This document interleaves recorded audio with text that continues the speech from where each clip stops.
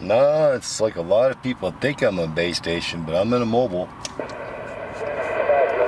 Barefoot mobile. Just a barefoot mobile, but anyone's willing to take the 10K challenge.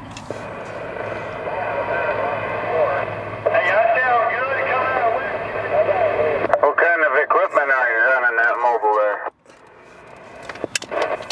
there? 123 Top Gun of Tennessee. We hear you over here in New Mexico, you mud duck. I'm running a fine-tuned Striker SR955 with a Francis antenna in a mobile. I guarantee it. Well, I'll be damned. That's what I'm running is a Striker 955. Right, it's not a fine-tuned though. They're entirely different, driver. Oh yeah, same radio, but different tune. Yes, sir, exactly. I'm glad you agree. They're entirely different. Entirely different, you know.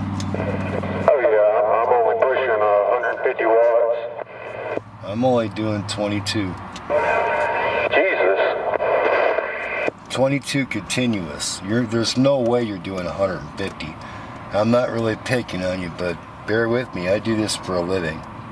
So I know how to calculate a watt. So therefore, if you're 50 or 150, you're actually putting out way less than a factory radio would. 10-4?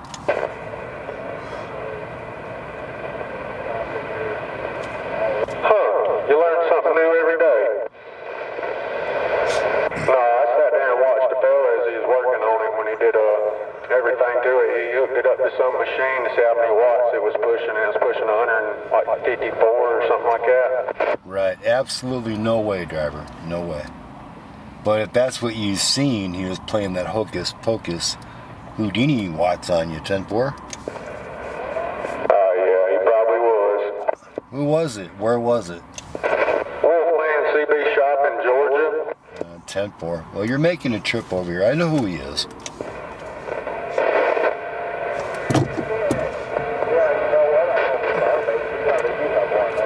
Hey, you say you do this for a living?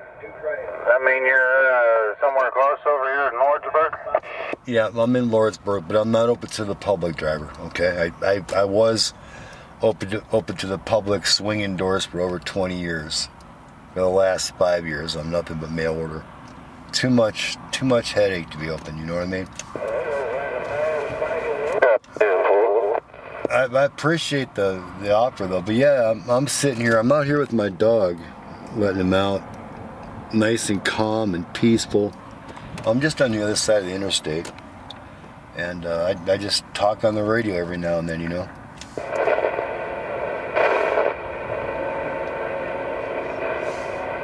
Oh yeah, I don't blame you on that one. All right, where are you at? Are you at the 24 or are you at the 20? No, I'm at the 29. I'm rolling down the road. 10-4 on rolling. All right. I want to say that I'm looking at you. I'm one of the three. I'm the center truck with the driver door open, looking at you over here. 24, Flying J. Are you talking to me? If you're talking to me, I'm on the other side of the interstate. At your pup sitting there in front of the car, sighted now. But anyway, yeah, I'm within eye shot of you. Cool. I'm on the south side of the interstate, driver, and my dog is black and white. What color is the dog that you see? I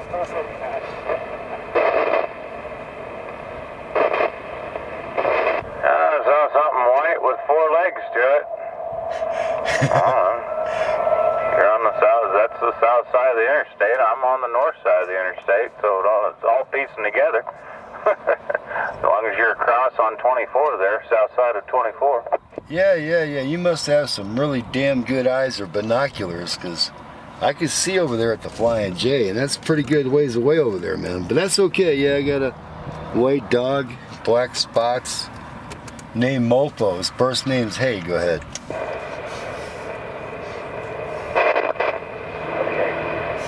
I figure you can see that clean energy natural gas tower there.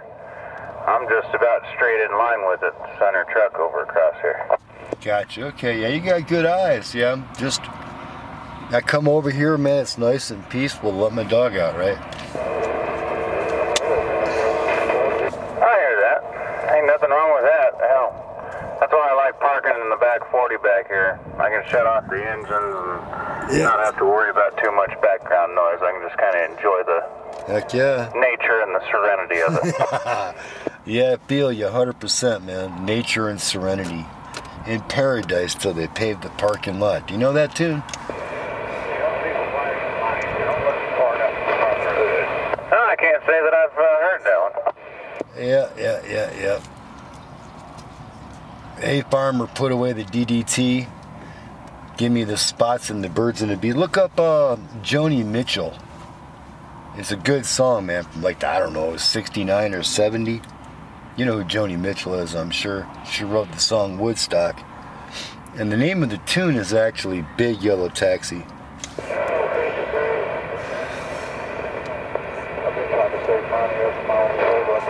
But I got you on the serenity and the, peace and quiet. I don't drive a truck anymore. It's been over 20 years since I have, but I did for a while. And I'd park in spots like I'm at right now just to get away from everybody. Usually had a dog. And I'd cook with my gas grill, etc. Times have really, really, really changed, though. They really have.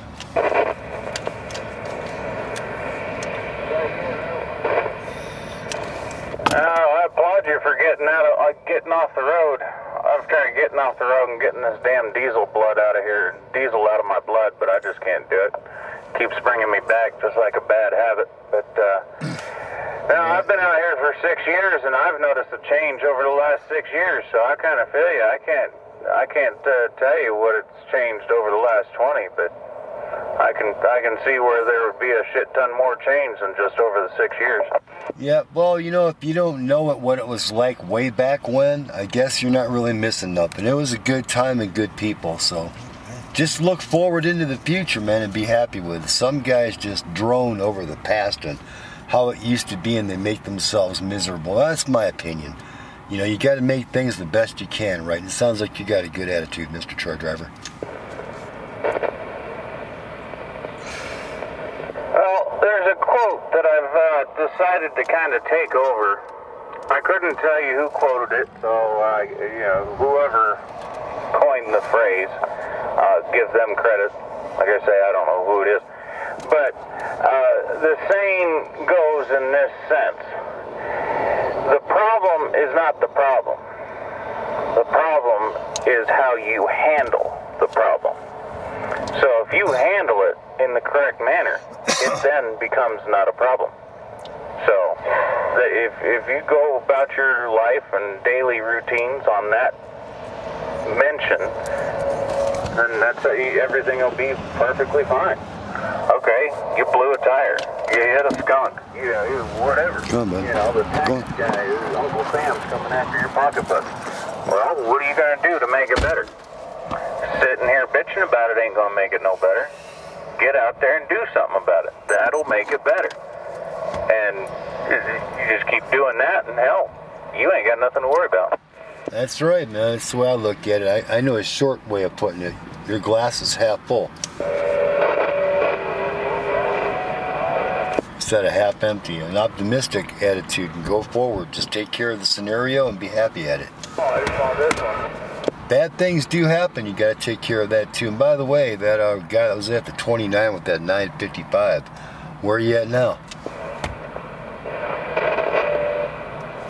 I could make it all the way out to that Petro out there if you got like one of my radios, but let's see if you can make the trip. Yeah, we lost them. The biggest part of the radios today is the receive. It's not just the transmit, guys. It's how you can receive, and a lot of it is the noise that your trucks generate and pathetic antenna systems, but that's the way it is. It, like you were saying, you just have to either live with it or make it better.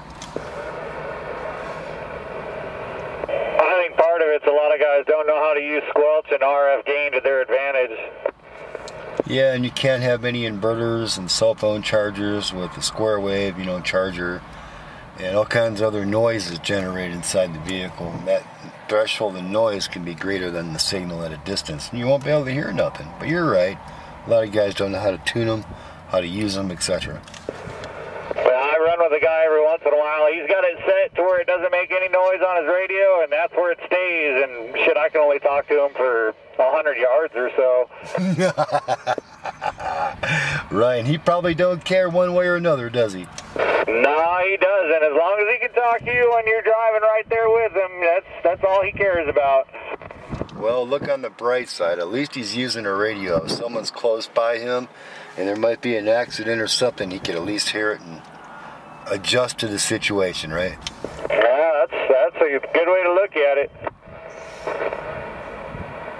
Well, it's been a while since I've been able to carry on a halfway decent conversation here locally. Normally people just want to argue and fight, and I find that to be sad. I ignore that stuff, man. I don't want to be a part of any of that. I've got 10-4 drivers. It's kind of pleasant to hear you guys not arguing and fighting. Oh, I gotcha. Now listen to that voice. I'm not weird, man, but you got a good sounding, deep sounding voice there, man. Sounds good, bud. It was because he keyed up on that first driver that started talking. Yeah, I'm at a distance from all you guys, so I'm probably going to hear a little bit different, right? I'm rolling down the road away from you, too, so I'm heading eastbound. Roger, you sound great. Your radio's working good. Just leave it alone. I appreciate it. I need to get this thing peaked in tune. It's just a factory radio. There's nothing special about it. Well, let me tell you, I've been doing a video gig. This is going to, well, now that I'm saying this, I hope the conversation doesn't change. But I'm going to put this up on YouTube, and you're going to hear your radio and other radios.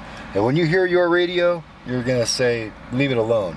I'm telling you, leave your radio alone, bud. Just work on your antenna system. It's working great. Who is this, Mark Anthony? No, it's Mark Hard Drive 163. I'll subscribe. Yeah, you look up Hard Drive on YouTube, you'll find it, I guarantee it. And I don't want to talk no business. I'm just kicking back and enjoying life a little bit. My dog's back in the Jeep. He's already done his 10-100, 10-200, and there's been a couple of cool things for YouTube. Barefoot radio, stock not touched. One is doing 150, and we lost him real quick. And people actually getting along and using their radios. That's what it's about.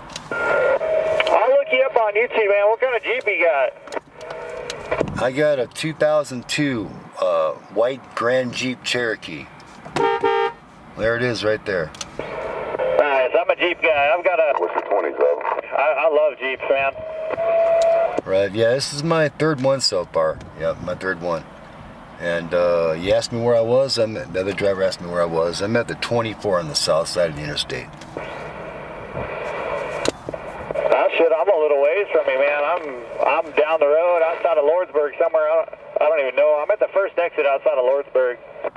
Well, you're doing pretty good. You have to give me a mile marker. You're, what, maybe 5 miles away? I'm coming up on that exit right now. I'll be able to give you a number here in just a second. I'm at the 29. 5 miles, man. You're doing great. So check out the video gate, man, really. You know, it probably sounds weird that a CV man's telling you to leave your radio alone. Well, I'm telling you that. When you figure out who you're talking to, I'm nothing special. I do my job. But you're going to say, holy moly, that's kind of weird. Because your next step is going to cost you a lot of money. So if you're happy with what you got right now, and it's working great, driver, leave it alone. I don't have any plans on changing anything. It would be kind of cool to get it peaked in tune, but I'm not even worried about it. This thing works good enough for anything I use it for. That's my point. Unless they got a real bench and know what they're doing, your radio is performing and sounds great. I should become, I'm not being arrogant, but if I sound like ridiculously crystal clear on your radio on your end, your receiver's working perfect. Oh yeah, you sound great on my end. Don't touch it. Please check out the video gate, really. I'll keep an eye out for you. You said hard drive, right? Yeah, that's it. You know, I try to preach this left and right about radios, you know, tuning and peaking, screwdriver jockeys getting in there and jacking up radios. if you can't measure peak ratios, frequency response, then if they just get in there and start cranking on stuff, it's like not knowing how to turn up a pump in a truck. Well, that goes back a few decades. But anyways, leave it alone, man. It's working great. I hear you.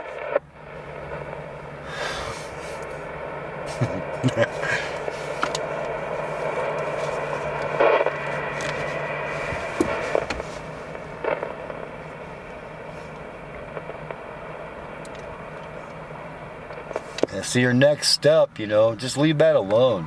Leave it alone. The next step is owning an ohm meter and analyzer and finding an actual tech that can do the work, and then you can follow directions and do exactly what he tells you to do. Then go from there. Otherwise, leave it alone. It's working fine. Move on to something else with life. Yeah, I mean, you seem like you have a great attitude out here on the road. Keep it up. Can't be negative out here, man. It'd drive you insane. Yep. See that Barefoot Radio? Yeah. It can. It surely can. I spent 17 years over the road, bud. Done there, been that. I started in 1983. I was 21 years old in a couple of weeks for a company called H.L. Stansel, trucking Jesus out of Palm Harbor, Florida. There was nobody else in North America that would hire me at 21 to go over the road back then. I drove a 1972 GMC Astro from Florida to Vancouver, BC and back.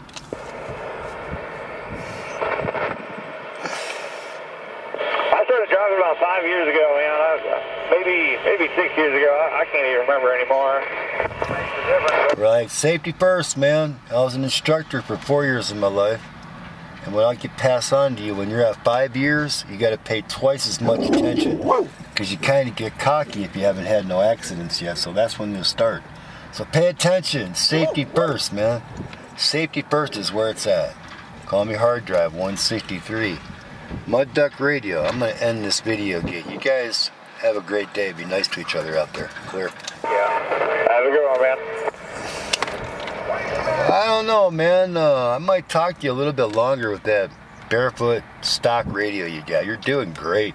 What is it, 29 or unit in or what? It's just a Cobra 29. Okay, Cobra 29. Which version is it? Shit,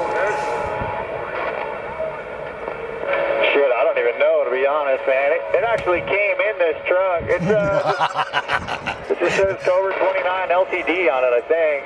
Roger. Stock mic too, right? No, I've got an static on it, and then I've got 2 Wilson antennas. Gotcha on the co-base. I just looked down at my camera, and my red minutes are on. It says 3. So before I screw up and it doesn't save this video, I'm going to say goodbye, man. Safety first, okay? I got to stop this little video gate. Y'all take care. Hard Drive 163, Mud Duck Mobile. Clear and gone. Click, click.